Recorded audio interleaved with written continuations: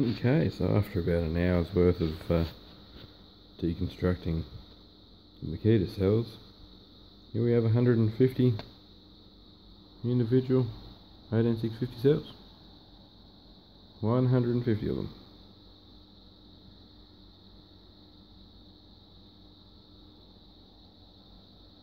Obviously there's going to be some that are no good. You can see some of that rust, corrosion where they've been left out in the rain. But next step is we pick out all the best looking ones to begin with, like so, ones that don't have any corrosion on them, no rust. We simply use magnets, like so, one top, one bottom.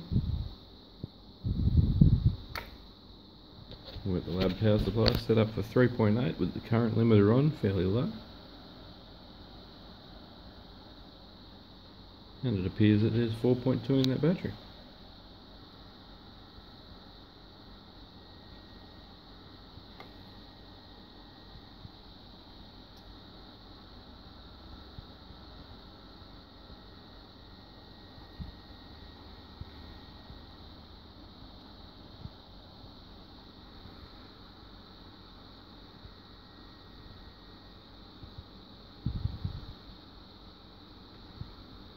So what I'm going to do is go through and find all the cells that are charged, or all the best ones first, charge them up to 4.2 and set them in a pile.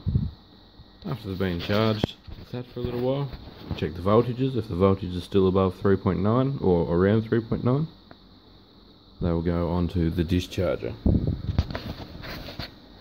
Same thing again, a little battery between two magnets on this B6 copy discharger. As you can see, lithium-ion 1S, so just one cell. It's discharging at 1 amp. Current voltage is 3.60 volts. Current amount of milliamp hours that's discharged out of is 425. Elapsed time 25 minutes, and DSCs for discharging. You can actually feel that get a little bit warm as it's discharging the battery.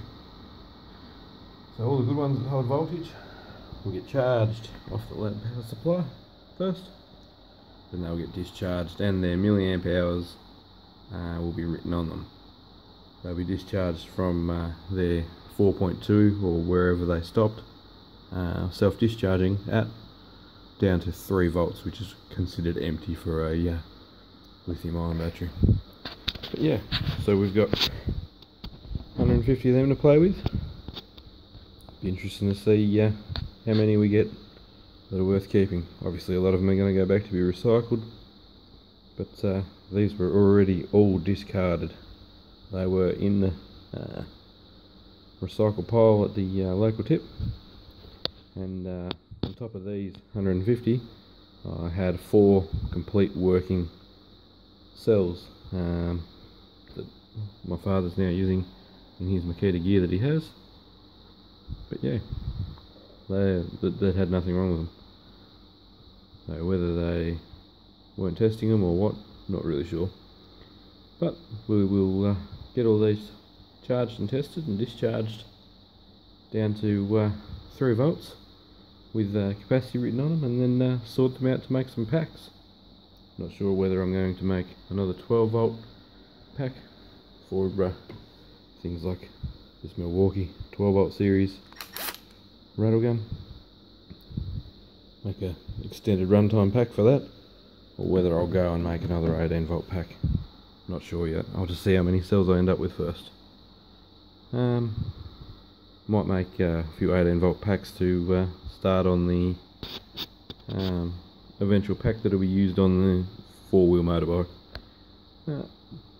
That's all for tonight. I'm going to discharge and write capacities. Give you an update soon.